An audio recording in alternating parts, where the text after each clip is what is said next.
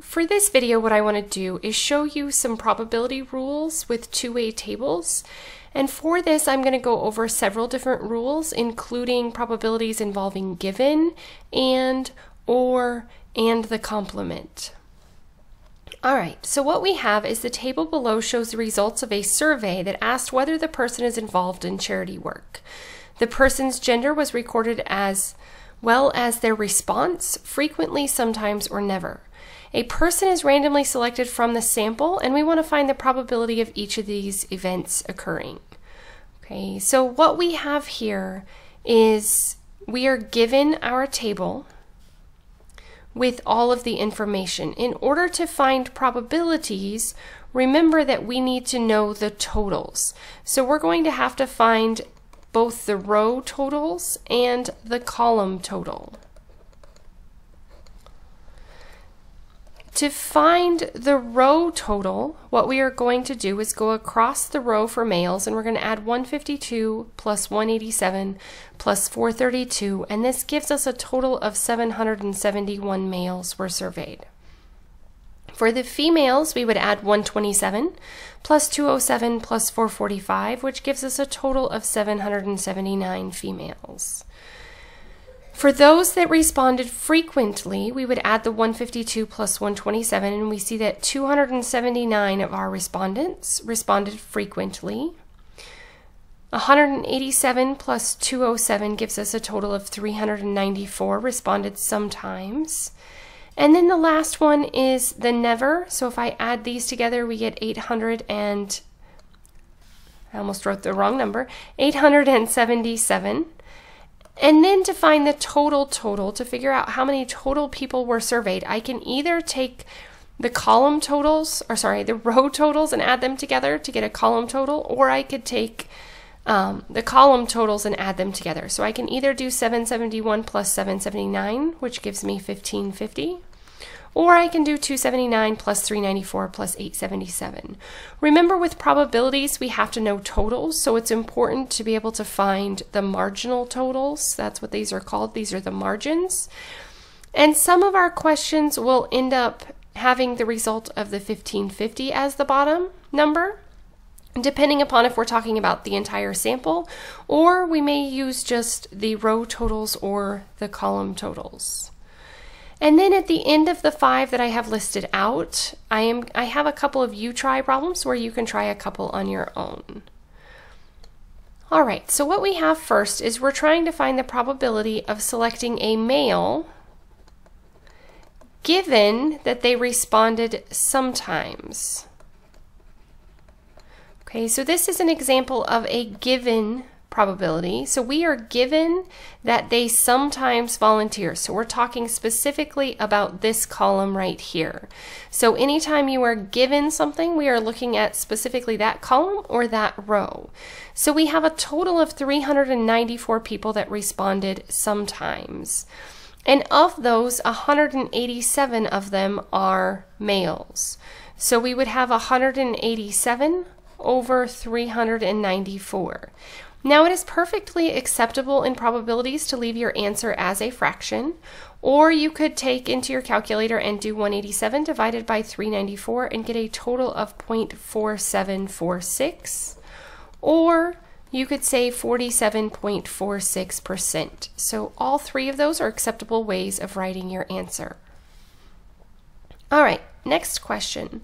For this one, it asks, find the probability of selecting a female who never volunteers. So basically what we're looking for on this one is that the person was a female and they responded never. So for this one, we are looking at the overlap of female and never. So we can see that 445 of all of our people were females and responded never. And then I would put this over 1550, and again, it is acceptable to leave your answer in this manner.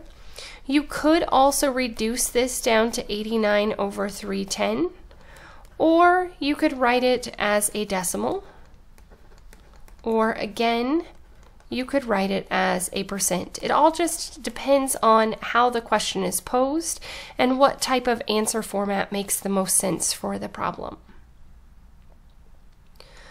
All right, for the next one, we're going to use the complement rule. We're looking for the probability of not responding with never. Okay, for this one, the easiest way to do this, and there's actually two ways that you could do this one. Since there's only two other options, frequently or sometimes, those would be the two that you could use. So I could add the 279 plus the 394, or I could use the complement rule and say 1 minus the probability of responding never. So that's the rule that I'm going to use. There is another way of getting this answer though. Okay, so the probability of responding never is, if we look at the never column, we see that there was a total of 877 of our respondents that said never, out of a total of 1550.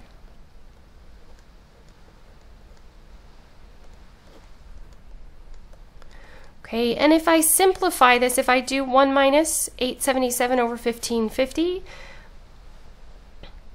I get a total of 673 out of 1550.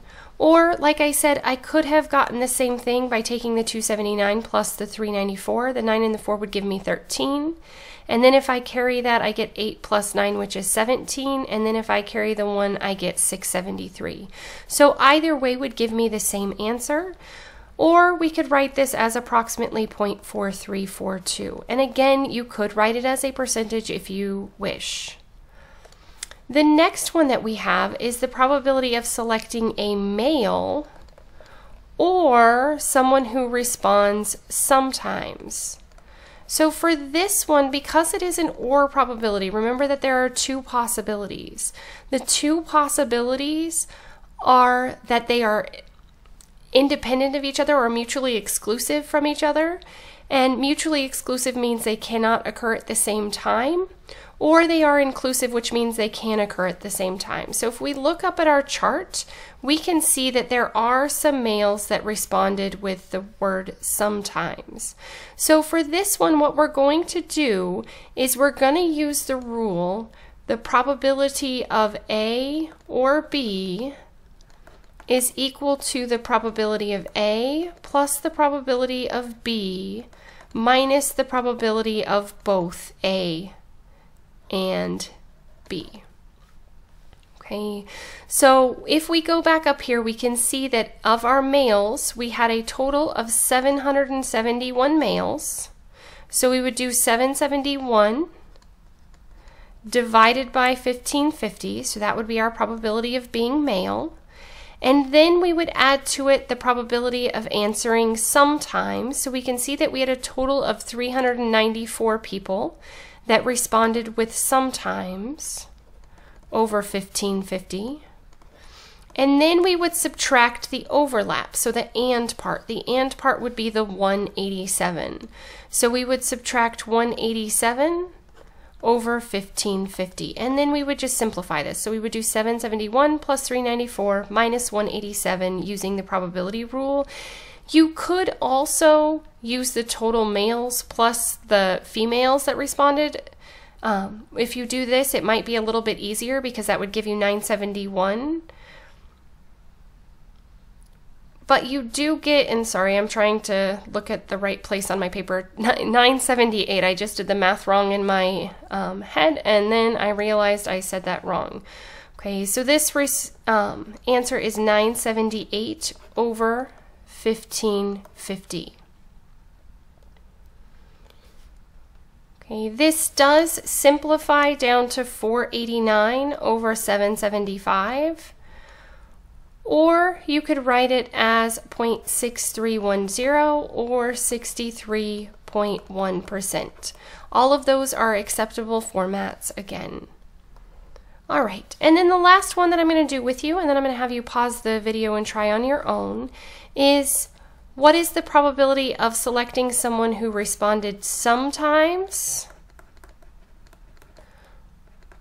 or never? So since there wasn't anybody that could respond yes to both of these, These would be mutually exclusive, so for this one we would just use the probability of A or B equals the probability of A plus the probability of B, and you don't have to subtract the overlap.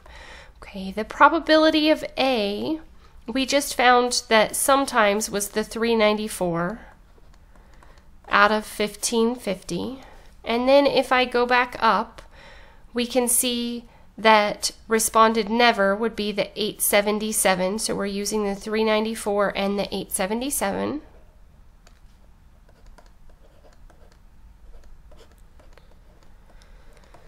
And then we would just add those together. So once we add those together, we get 1271 out of 1550, which ends up being exactly 0.82 or 82%. Okay, so what I want you to do now is to try a couple on your own. I went ahead and did the chart for you. It's the same exact information that I was using above, but I just made it a little bit cleaner for you to be able to answer the questions. I do have the row totals and the column totals for you. So go ahead and try these two. After you have tried them, then resume watching and I will go over the answer with you. All right, for the first one, now that you're back, what I'm going to do is we're going to find the probability of selecting a female or someone who responded frequently. Okay, again, because this is the one where there is an overlap, we do have females that responded frequently. Okay, so we would have to subtract out that overlap. So the first thing that we would do is find the probability of being female, which is 779 over 1550, plus the probability of answering frequently, which would be the 279 divided by 1550. And then we would subtract out the overlap of 127 divided by 1550, because we included the 127 in both the female count and the frequently count.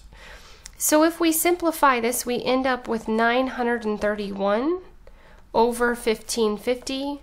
And if we simplify this to a decimal, we get approximately 0.6006 or 60.06%. So the probability of selecting someone who was either a female or they responded frequently would be 60.06%.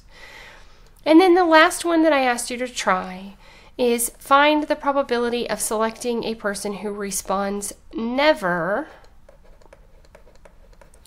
given that that person was a female. So this time we are told that the person is a female, so I would look at this row.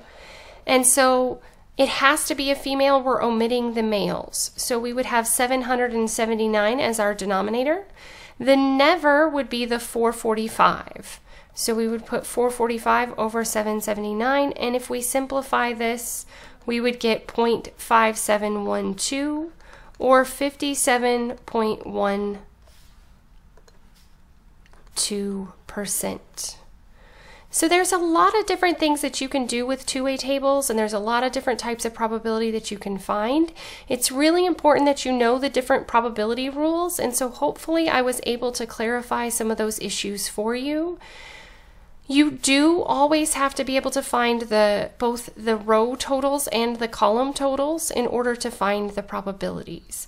As always, thanks for watching. If you have any questions, please let me know. If there are additional topics you would like me to cover, please let me know that as well.